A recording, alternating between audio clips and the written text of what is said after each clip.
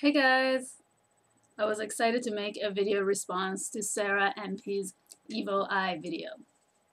This is a very interesting subject, and I wanted to approach it from a perspective of my own cultural background and how the evil eye is used. It's pretty much very similar to many other ancient cultures. Um, I wanted to show you some of the accessories that I've got and to talk to you a little bit about it. So the first one here I've got is a Turkish evil eye. It has a hole here, very simple. It is generally hung on the wall to protect the home from the evil eye. This one is painted around in gold. So the idea of the evil eye from what I've known since I was a little kid is that the evil eye can come through anybody, even through yourself, and it can affect anyone or even anything. So you might not even intentionally know that the evil eye is carried within you, or that you're attracting those evil spirits by saying something to somebody else. And this saying could be something that's simply a compliment. Like if you're walking on the street and if you see a woman with a baby, I could say to the woman, "Oh, you have a beautiful baby." And then she has to protect her child from the evil eye, because the fact that I gave that compliment to the child could attract the evil eye to do something bad to the child. So then by protecting, how you would protect the child is you would make them wear jewelry, or you would hang something around their baby carriage, or bracelet or something. Anything. It could be jewelry. It protects the home from the evil eye, so that your home is protected, nothing happens to the home. And for things like objects, it's kind of like, for example, it's like knocking on wood or throwing salt over your shoulder. It's sort of an antidote to the negative spirits that are lurching around. So you want to cast them aside. And the evil eye represents a protection for those energies that we don't want interfering in a bad way with our lives. So it's an ancient superstition, I guess you could say. I find it very fascinating how different cultures from all over the world share very similar ideas from the past. And the turquoise color, which is generally associated with the evil eye, as you can see here. And as you can see in the earrings that I'm wearing here, which are very, very tiny little evil eyes hanging. The color turquoise got its name from turquoise stone. Here is a turquoise. Here is a ring that I got from Iran. It's a very antique silver ring, and unfortunately it's kind of blurry here, but it's got a turquoise stone in the center. And I'm also wearing a turquoise pendant from Iran.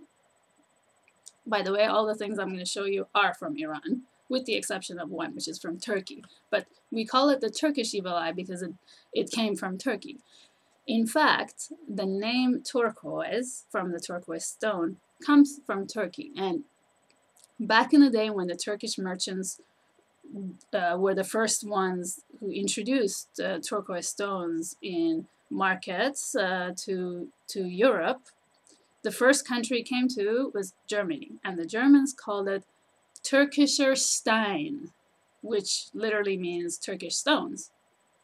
And then it went to France, and the name in French is Pierre de Turquoise, which is stone of Turkey in translation, so similar. And then that's how it got its name. So the color turquoise, obviously, is the same color as the turquoise stone. And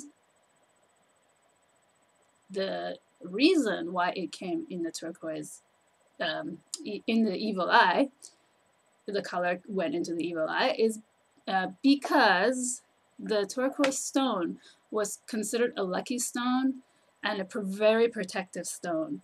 And the stone itself was worn to protect you from the evil eye. So the Turks called the stone Feyruz, which means lucky stone. The Persians also called it Firuze, which is similar. And the Persians also, they really knew its value for protection against the evil eye and protection against injuries and anything bad happening. So they usually hung stones, you know, on their horses or in their house, just stones of turquoise for protection. And that's how it got the color turquoise went into the design of the evil eye. And then the design of the evil eye kind of changed through different cultures and took different shapes.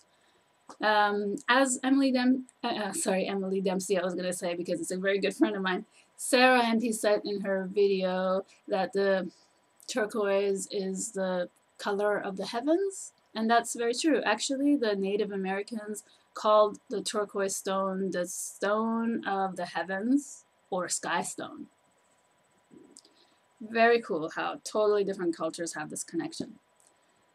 So I'll go back to showing you some of my amulets. This is, I guess you would say, an amulet against protection. And then similar to this is something like this, which actually had 3 and one of them is missing now. It got lost. Both of these are from Iran. If you go to the Middle East, definitely in Iran and Turkey, you'll see these everywhere. You'll see them in people's homes, you'll see them in bazaars, you'll see all kinds of designs.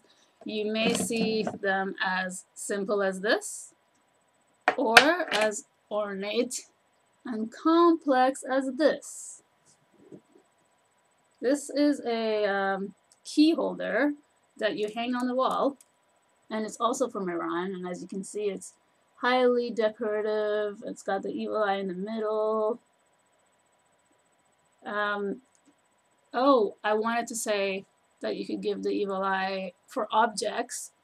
So for example, if I had this right now, and if you said, wow, that's so beautiful, well, I might drop it and break it. But I won't in this case because it has that evil eye on it, so it's protected. But if it was something else, like a cup or a beautiful porcelain plate, and it fell, and if I dropped it and it broke, there you go. That's how you can give the evil eye to an object. You can also give the evil eye to yourself. You can think something about someone or say something, or you can even think something of yourself or say something about yourself. So exactly like the antidote that I was talking about, I could say to someone, I never get sick, and then maybe the next day I'll get sick. So I attracted the evil eye to myself. However, you know, if I say knock on wood, or if I'm wearing one of these, even the turquoise, then I'm protected. Getting back to my stuff, I have, by the way, if you go to any Persian person's home, you'll find lots of these, so naturally I've got some. This is a pomegranate. I also got this from Iran. It's a decorative pomegranate made out of clay, and it's got 2 of these hanging, 2 of the same stuff. This is exactly what I'm wearing in my earrings that I also got in Iran many years ago.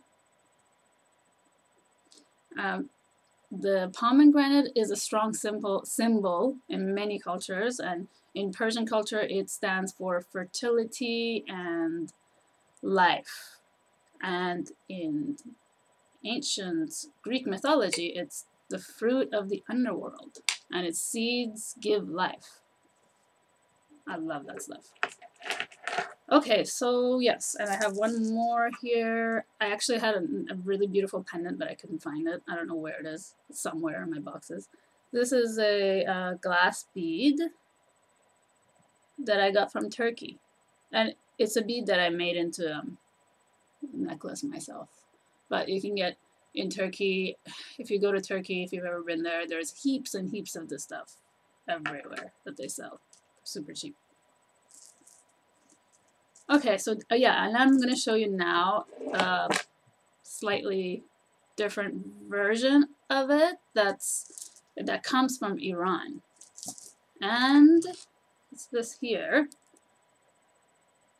which is a clay kind of pottery colored in turquoise. So this is not a stone. And I don't know why it has these holes, but that's how it's been for a very, very long time.